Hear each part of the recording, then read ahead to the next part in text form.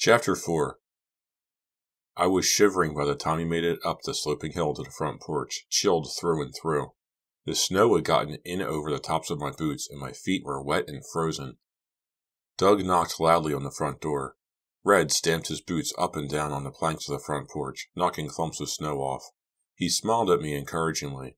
I guess I looked pretty pitiful. Doug knocked again. Shannon, buried inside her big down ski jacket, had wrapped her arms tightly around herself for extra warmth, but she was shivering too.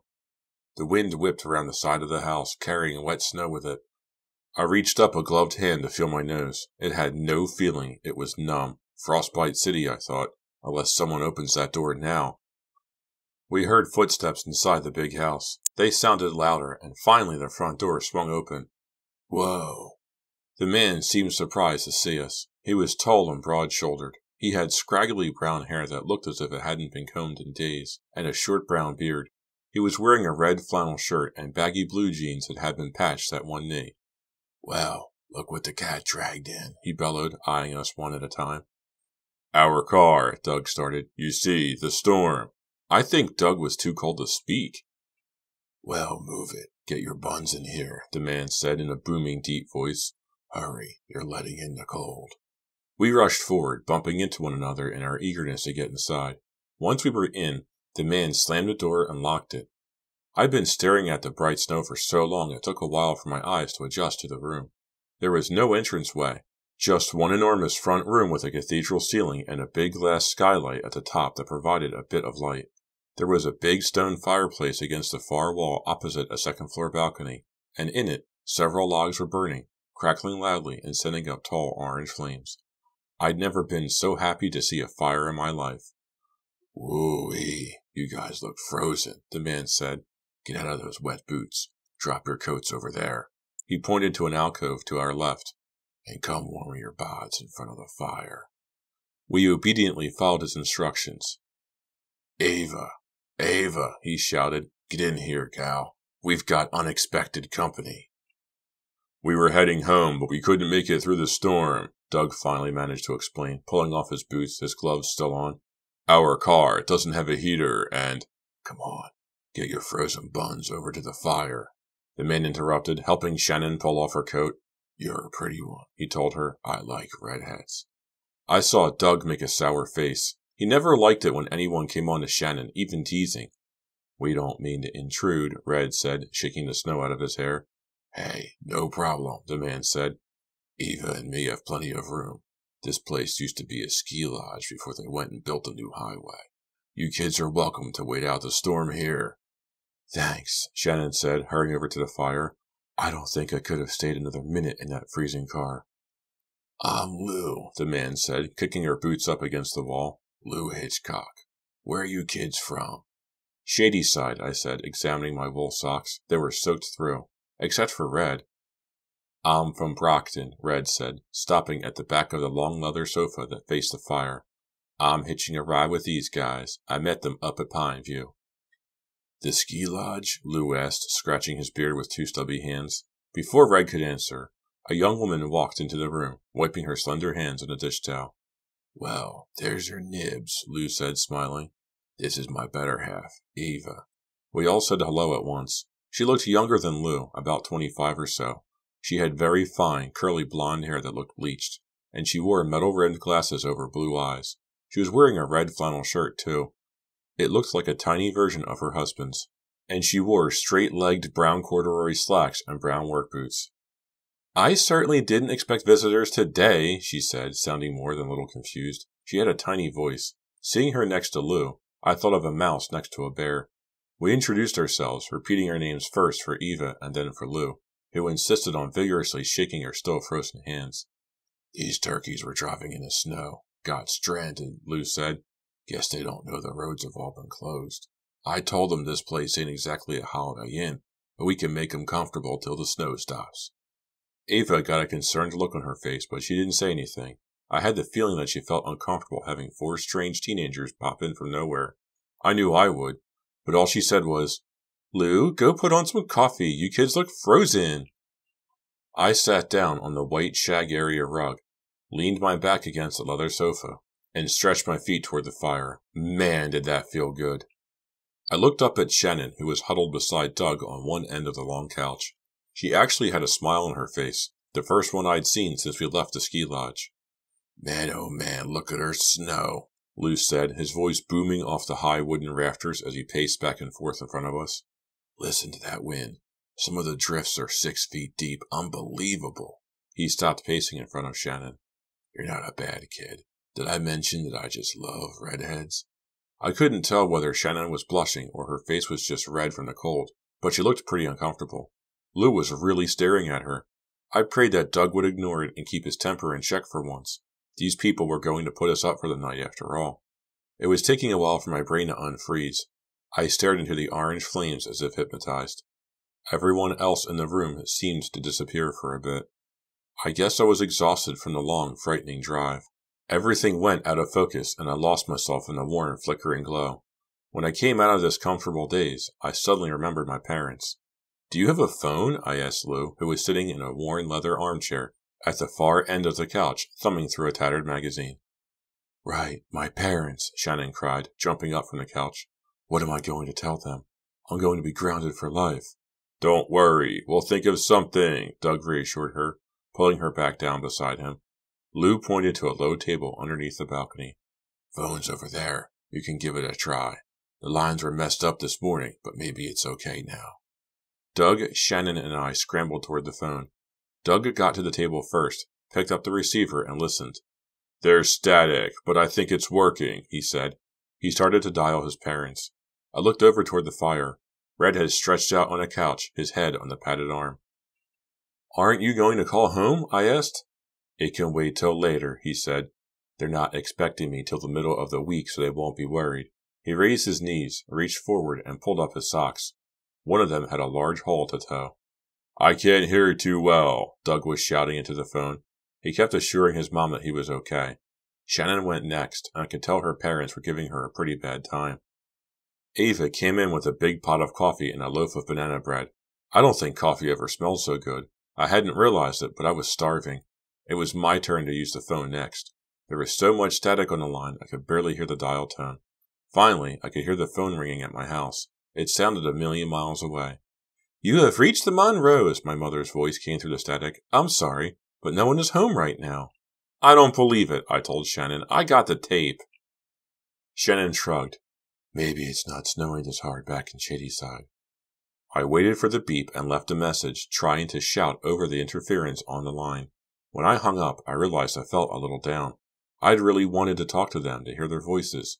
They were usually home on a Sunday evening. I had a creepy feeling that something bad had happened to them. I get this feeling a lot. I'm just a worrier, that's all. I can't help it. I know I'm childish. But there I was in a strange house somewhere, 200 miles from home. I didn't even know where exactly, in the middle of the worst snowstorm I'd ever seen. And I just wanted to talk to my mom or dad and tell them what had happened. I felt cheated, I guess. Abandoned in some small way. The banana bread and coffee cheered me up a lot. I think we were all starving and hadn't realized it. We wolfed down the bread, and Ava came back with another one, which she also wolfed down.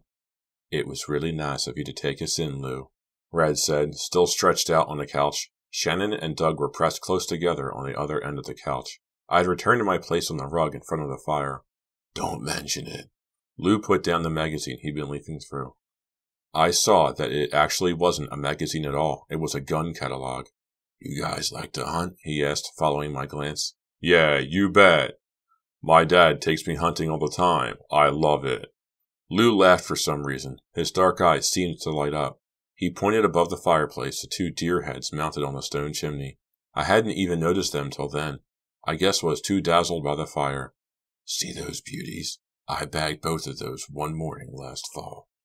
He raised his arms into a pretend rifle, aimed up at the deer heads, and shouted, Kaplow! Said Shannon, making a face. Lou laughed again. Nothing like hunting, he said, staring at Shannon. But I understand why he made that face, young lady. It's a real man's sport. Yeah, that's what my dad says too, Doug said, nodding his head in agreement. His black, curly hair was matted down from the wool ski cap he'd worn all day, but it glowed in the firelight. He lets me fire his hunting rifle when we go out. It has a pretty powerful kick, but I can handle it. Of course you love hunting, Doug, I thought sarcastically. Doug was a pretty good guy. I mean, He was great looking with that dark hair and that really neat smile that made his eyes crinkle. And he had a good sense of humor and everything. But that macho side of him just turned me off completely. Lou stared at Doug as if sizing him up. So you can handle a gun, huh? Doug nodded, staring back at Lou as if accepting a challenge. Please, please, Doug, I thought, don't start up. Don't try to prove anything to Lou. Lou looks pretty macho himself. I watched Lou walk over to a large, glass-encased gun rack on the wall in the corner. Doug and Red followed him. I glanced at Shannon, but she was staring up at the deer heads. Look at this beauty, Lou was saying, handing a large revolver to Doug, who took it and dutifully admired it. And see this hunting rifle? Sheer perfection, Lou exclaimed, an enthusiastic grin under his beard. Nice, Doug said. That's a real beauty. He aimed it up at the deer heads and pretended to fire. Whoa, careful. I'll keep 'em all loaded, Lou said, replacing the rifle in the rack and closing the glass cover. Just in case. Just in case what? I wondered. You can never be too careful with guns, though, I'll tell you, Lou said, leading the two boys back to the fire. This old boy I knew, name of Harv Dawkins. Harv likes to hunt in the snow. Crazy jackass. I'll bet he'd even go out on a day like this. Said it was more challenging. What did he hunt? Snowmen? Red asked, then laughed his funny high-pitched laugh. No, deer, Lou replied seriously. Harv always said he could see the deer better in the snow. They couldn't hide as well. That's what he said. But all Harv made one little mistake, you see. I mean, it may be easy to spot the deer in the snow, but it's a heck of a lot harder to spot a hunter. Know what I'm saying? Doug nodded and chuckled loudly. Red was starting to look very uncomfortable. Shannon just stared grim-faced into the fire. I think she was enjoying the story as little as I was. Well, I imagine you guessed the ending already, Lou said, sort of bobbing up and down on the heels and toes of his work boots as he talked. That's right. Poor Harv got his head blown off by some fool hunter. Lou threw his head back and laughed. Doug joined in, shaking his head as he laughed. Red looked back at me and rolled his eyes, as if to say, What's with these characters? I didn't see the funny part. This Harv was a friend of yours? I asked. Yeah, Lou replied, and for some reason that made him laugh even harder. Can you believe it? He asked, shaking his head. I mean, can you believe that crazy jackass? What a hideous story, I thought, staring at Lou's gun rack behind him and suddenly feeling another chill. Red was still peering at me. I think he was reading my thoughts. Doug was just shaking his head, a wide grin on his face. He headed back to Shannon on the couch. Maybe we'll all go out hunting later. What do you say? Lou asked, looking at Red. Nothing doing, Red said quickly. I'm staying right here by the fire. You couldn't get me to go walking in that snow for anything. Lou made a face. Red's answer didn't seem to please him. I suddenly felt chilled again despite the fire. Chilled and very uncomfortable. Maybe it was just a long day. Maybe it was the guns and Lou's story. The way he thought it was so hilarious that a friend had been killed. I got up and walked over to the large window that almost covered an entire wall. The wind howled in the dark night without letting up, blowing waves of snow against the glass. Don't let yourself get worked up about Lou, I told myself. He's okay. He was nice enough to take us all in after all. I scolded myself for being a snob. You're just not used to people like him, Ariel, I told myself. So he makes you uncomfortable. Well, he was just trying to be friendly. He's obviously uncomfortable with us too. That's all. I turned away from the window and walked into the kitchen. It was big and warm and smelled of apples and cinnamon. It looked like a ski lodge kitchen with dark wood paneling and exposed rafters overhead. A large, old-fashioned range stood against one wall. Something was boiling in a round copper pot on the stovetop. Beyond that, I saw a cozy breakfast nook with a long wooden table, wooden cabinets on 3 walls, and a large curtained window that looked out on the back.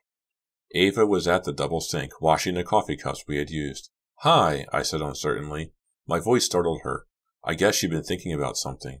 She looked at me over the rims of her glasses. I'm sorry, I've forgotten your name, she said, reddening slightly. Ariel, I said. I'm sorry to bother you, Ava, but I'm still cold. Do you think I could have a cup of tea? I'll be glad to make it myself. No trouble, she said, drying her hands. Now, let's see. She walked past me and reached up to open one of the cabinets. She stood on tiptoes and started to sort through the contents of each shelf, looking for the tea. Can I help? I asked. No, I'll find it, she said. She closed the cabinet door and opened another. It suddenly struck me that this was extremely odd. I mean, if this was Ava's kitchen, why didn't she have any idea where the tea was? Was I reading too much into this? Or was it definitely weird? That Lou, he never puts anything back in the same place twice, Ava said suddenly, as if reading my mind. Okay, here it is. She reached up to the top shelf and pulled down a packet of tea bags. Is Earl Grey okay? Yeah, fine, I said. I gave her a warm smile, but she avoided meeting my eyes and quickly walked over to the island counter in the middle of the kitchen. She's very shy, I realized. I took a seat on one of the benches at the kitchen table and watched her put on the tea kettle. This is a great house, I said, struggling to make conversation. She didn't turn around. It's so big and drafty, she said, her voice barely reaching me. At that point, Doug came in. I was glad to see him. I wasn't having much luck making conversation with Ava. What's happening? He asked. I wondered where you went. Well, you found me, I said, smiling. Just having some tea. I have to run upstairs for a bit, Ava interrupted, tucking a flap of her flannel shirt into the front of her jeans. Just pour the water when the kettle boils. Thanks, I said, looking at Doug. Ava left the room silently. She's so quiet, Doug observed. She and Lou are a weird couple, don't you think? I guess, I said. I started to say something else, but stopped. Doug and I both cried out in surprise when we heard the snap of a gunshot right behind us. Chapter 5. What was that? I cried, my heart pounding. For a brief second, Doug appeared as frightened as I was. But then he quickly recovered. Good old Mr. Macho. It sounded like... He was staring down at the floor behind the kitchen table. I turned around and followed his eyes. Oh my! It wasn't a gunshot we'd heard. It was the snap of a mousetrap on the floor. A tiny brown mouse was struggling in a trap, the metal bar clamped over its neck. Its little black eyes bulged wide, and its tiny legs thrashed violently, scratching against the flat wooden part of the trap. And then, all at once, they stopped. I turned away. How horrible, I said. Doug laughed. It would be so horrible to step into a trap like that, to know that you walked right into your own death? Yeah, a real bummer, Doug said, making fun of me. He walked over to the corner, bent down, and picked up the trap with a dead mouse pinned inside. Like a snack with your tea? You really are gross, I said, moving my head away. You really are an insensitive clod. That made him grin even more. He walked over to the double sink, opened the cabinet door beneath it, and tossed the dead mouse in the trash can. Well, maybe I'm not as sensitive as you, Ariel. Nobody is. I'd known Doug since 3rd grade, long before I'd known Shannon. We'd gotten used to talking to each other this way, sort of like brother and sister. I had no choice. I had to be sensitive, I said. I mean, my parents named me after Shakespeare. Your name is Shakespeare? This was a running gag with us. We'd gone through this routine 1,000,000 times, but we both still thought it was a riot. The kettle started to whistle. I tossed my hair behind my shoulders and walked over to the big stove to make my tea. I'm Ariel the Sprite, I said. Why shall you talk to a sprite? I could go for a Sprite right now. I'm dying of thirst, Doug said. He laughed and slapped the counter. I wondered if we'd ever grow tired of that awful joke as I carried the kettle over to the cup and poured the steaming water. Then I dropped the tea bag in. Peering out into the darkness beyond the kitchen window, I could see that it was still snowing hard. The sky was black behind the snow-covered trees. The wind continued to howl and blow. I don't know what you're so cheerful about, I said, suddenly feeling very worried. We're never getting out of here. They'll have the road cleared by morning, he said. No problem. I could tell he wasn't as confident as he was trying to sound. Sometimes I wished he would just drop the tough guy pose and let himself be real. But then I thought that there was no point in both of us sitting around biting our fingernails down to the quick. Hey, what's up with you and Red? He asked, deliberately changing the subject then. He plopped down across from me at the table. I took a sip of the tea and burned my tongue. What do you mean? Nothing. I've seen him looking at you, Doug said, obviously teasing me. You know, checking you out. Give me a break, I said. Red's a nice guy. I kinda like him, I guess. The guy saved our lives by finding this place, Doug said, becoming serious. I started to agree, but we were interrupted by another loud noise. This one was definitely not a gunshot or the snap of a mousetrap. It came from the living room, and it sounded like the roof was crashing down. Doug and I jumped up from the table and tore into the large main room. Lou was standing in the middle of the room, a beer can in one hand, looking concerned. Red and Shannon were standing by the fireplace, the orange firelight causing their frightened faces to flicker and glow. What was that, Lou? Ava called down from upstairs. Sounded like it was out front, Lou called up to her.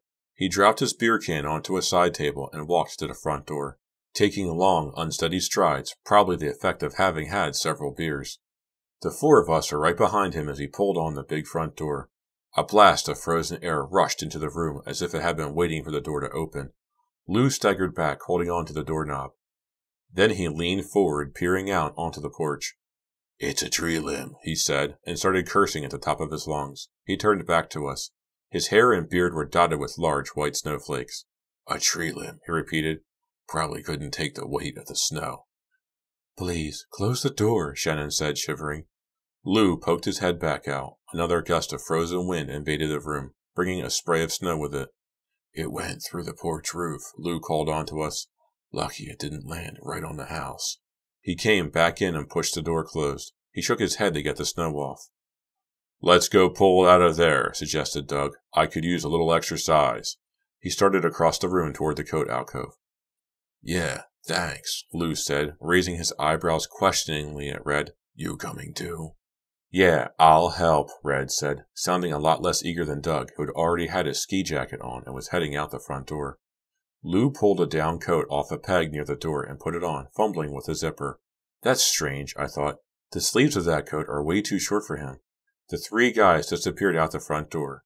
Shannon and I went into the kitchen to get away from the cold air. I poured her a cup of tea, and we took our cups and sat in front of the fire. From out front we could hear the voices of Doug, Red, and Lou as they struggled to remove the tree branch from the porch. "I guess we needed a little more excitement today," Shannon said, staring into the fire. "It's been quite a day," I agreed. I thought of Randy for some reason. I wondered what he was doing right then, whether he was worried about me. What's to be worried about, I asked myself. You're safe and warm. So why didn't I feel safe? And why couldn't I warm up even though I was sitting directly in front of a fire drinking hot tea? "Red's really nice," Shannon said, giving me a meaningful look. I shrugged. "Yeah, he's a good guy." We heard a crash outside. The guys must have managed to pull the limb off the front porch. "Do you think Lou is, all right?" Shannon asked. I could see that she was nervous, so I tried to be cheerful. "It was nice of him to take us in like this," I said, but my eyes went to the gun rack in the corner, and I found myself thinking about that awful story Lou had told and how funny he thought it was. A few minutes later, the front door burst open. Doug, Red, and Lou came tromping into the room, their faces red from the cold. "I told you to let me pull," Lou yelled angrily at Doug. "You got a hearing problem or something?" "Next time, you can pull on your own tree limb," Doug said. He stared back at Lou, challenging him, standing up to him. "Everything okay?" Ava called from upstairs. I wondered why she hadn't come down and joined us by the fire. "Yeah, I guess. Big Shot here has a little problem following directions." He glared at Doug, who twisted his head away. "But we got the thing cleared away," Lou shouted up to her. He stamped his work boots to get the snow off. Then he unzipped the ill-fitting down jacket, fussing with some ski lift tickets that were hanging from the zipper, and tossed the jacket back up onto its peg. "Lou and Doug are a bad combination," I whispered to Shannon. Her eyes on Doug, she nodded in agreement. "Especially if Lou keeps staring at me like a hungry puppy," she whispered back. "You know how jealous Doug can be." "Lou's been drinking," I whispered. "A lot, I think." "That isn't helping matters." "We've got to get Doug to cool out," Shannon whispered, "or else we could be out in the snow by dinner time." She walked over and took Doug's arm to calm him. A short while later, Lou and Doug had seemingly made their peace. All of us, except Ava, were seated around the fire, eating chili and listening to Lou recount how he had been in a much worse storm than this once, trapped in a cabin with 3 beautiful women. As he told the story, he stared at Shannon the whole time. Lou disappeared into the kitchen, then returned carrying another can of beer. "Hey, you monkeys are so lucky," he said, standing in front of the fireplace, his red flannel shirt untucked in front, his brown hair still damp from the snow and matted down on his forehead. "Being caught in a storm like this isn't exactly lucky," Shannon said from one end of the couch. "Yeah, but you got in a great weekend of skiing first, right?" Lou said, turning around to stir the fire with a wrought iron poker. "I used to love skiing, way before I met Ava, but I haven't gone in years." That's strange, I thought. There were ski tickets on the zipper of the jacket Lou had just been wearing. Well, that proves it, I thought. That jacket definitely isn't his. But so what? What did that prove? Why was I being so suspicious of everything? Just by nature, I guessed. But part of my problem was that I was suddenly exhausted. I hadn't realized it, but I suddenly crashed. I suddenly felt too tired to move. Lou was now talking about some ski trip he had taken years before. His voice drifted in and out of my consciousness. "And that crazy fool broke his leg in less than 30 seconds, I heard him say. Another one of his supposedly hilarious stories. I took a final spoonful of chili, excused myself, and carried the bowl into the kitchen, where Ava was busily putting dishes and silverware into the dishwasher. She had the most unhappy expression on her face. For a moment I thought she was close to tears, but her face went blank when she saw me, and she turned her back to me. I asked if she'd show me where to sleep, and then I followed her up the creaking wooden stairs to the balcony landing. It was much warmer upstairs. As she led me down the narrow hallway, I peered over the balcony railing at my friends below. Shannon had snuggled up against Doug on the couch. Red was poking the fire now. Lou continued to talk, gesturing with the beer can in his hand, his booming voice echoing off the wooden rafters just above my head, his eyes trained on Shannon. "I think we put your bag in this room," Ava said, pushing open a door and flicking on the light. I followed her into a small guest bedroom, white-painted walls, a curtained window that overlooks the front porch, a double bed, a dresser, and a straight-back wooden chair beside it. "Watch your head," Ava warned, pointing to the steep slant of the ceiling. "That quilt sure looks cozy," I said, cheered by the sight of the heavy maroon quilt on the bed. I couldn't wait to get undressed and get under it. "If you need anything, just yell," she said. She disappeared before I could thank her. It didn't take me long to tear off my clothes, pull on a nightgown from my bag, turn out the light, and slide under the covers. The bed was soft and not too cold. The springs squeaked with every move I made, but I was so exhausted I didn't care. At last I felt safe and secure under the big, heavy quilt. I must have fallen asleep the minute my head hit the overstuffed feather pillow. I slept a dreamless sleep for I don't know how long. I don't think I moved. I was awakened by the sound of the front door closing. I sat up, wide awake, and listened. Someone had either gone out or come in. My heart pounding, I climbed out from under the quilt and walked to the window. I pressed my forehead against the cold glass and stared across the porch roof to the sloping front lawn. No one there. The snow was still falling, smaller flakes now. It seemed to sparkle, almost too bright to be real. For a moment I had the feeling that this wasn't real, that it was all just a dream, and that I'd soon awaken and find myself where? I heard floorboards creak downstairs. Someone had come in and was walking around down there. I tiptoed to the bedroom door, pulled it open, and crept silently along the hall to the balcony landing. The fire in the fireplace had nearly burned out. Dark red embers popped and sizzled among black shadows that had once been logs. Another loud creaking floorboard, a cough. There were no lights on. Whoever it was had chosen to walk around in the dark. I started to call out, but lost my nerve. Who would come into the house in the middle of the night, especially on a night like this? Who would creep around without turning on a light? I jumped at the sound of something crashing to the floor down there. Was someone trying to wreck the place? Had someone broken in? If all the lights were out, the house would look deserted from the outside. Was it some squatter down there? Someone who had decided to break in and spend the night out of the storm? Horrifying thoughts flashed through my mind. Pictures of masked men carrying bloody hatchets and chainsaws. I shivered. It was cold out there on the balcony. I decided to get back under my warm, safe quilt. I turned around and started back to my room. I reached the doorway and froze. My breath caught in my throat. Footsteps. Coming closer. Someone was climbing up the back stairs.